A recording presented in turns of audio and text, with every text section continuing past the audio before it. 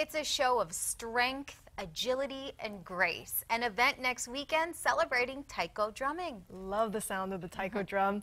And the event is being put on by the Pacific Buddhist Academy. And for more, let's send things over to Howard Dashevsky. Hey, Howard. Hey, ladies, thank you very much. Very quiet right now, but it's about to change. I can tell you that. We're joined now by Josh Morse. You're the head of the Pacific Buddhist Academy.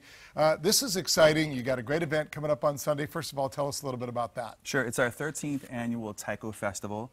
The theme is Together, and I think it's appropriate for 13 years of a show that's lasted this long. It's this Saturday, Pearl City Cultural Center, 4 p.m. This Sunday, excuse me, okay. 4 p.m. At the Pearl City Cultural Center. Now, you're one of very few, one of just maybe 2 or 3 schools in the entire nation, most of them here in Hawaii, that actually have Taiko drumming as a curriculum. It's more about just the drumming, though. It's really about the culture and the story of the art form itself, true? Yeah, so it is integrated into the curriculum from the 9th grade year. All 9th graders have to take Taiko from the beginning. And part of the reason is that in addition to learning to train their spirit, they learn to listen to one another. Being a Buddhist school, we're about interconnectedness and the ability to listen even as you are demonstrating your spirit. And how much time and effort does it take to really learn and get comfortable with the art form?